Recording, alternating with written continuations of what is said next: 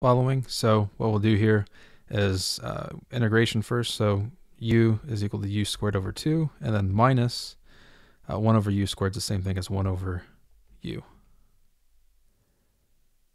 I think it's minus. Where's a plus? Plus u. Because it's a negative exponent on the bottom, and when you take the derivative, it becomes a minus, and then the squared on the bottom. All right, and we're going from -2 to -1. So starting off,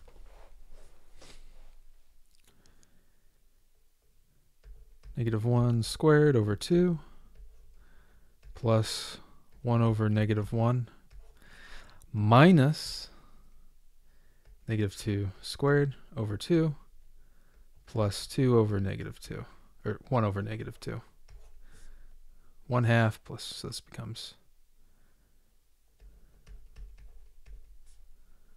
4 over 2, 2.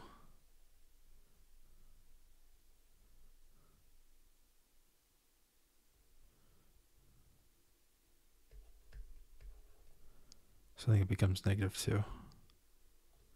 Yep. And that's it.